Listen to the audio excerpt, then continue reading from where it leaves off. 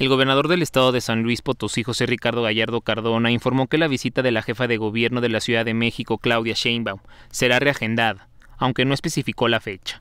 Aclaró que la firma de convenio que se tenía planeada no está relacionada con temas de movilidad, sino que va encaminada a la educación. Nos faltó firmar un convenio, se va a firmar de educación para hacer un intercambio con la Ciudad de México en el tema educativo. Vamos a poder volverlo a hacer el convenio en una próxima visita que ya nada más vendría a puro palacio. Fue así como Gallardo Cardona explicó la ausencia de la política en tierras potosinas. Hubo muchos problemas ese día por causa climatológicas, por el tema de la ceniza volcánica.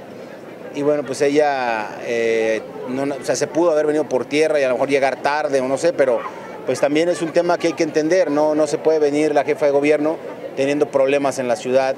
Reiteró que la próxima visita de Sheinbaum será exclusivamente a las instalaciones de Palacio de Gobierno para poder generar las firmas que quedaron pendientes y así comenzar con un plan educativo entre ambas entidades.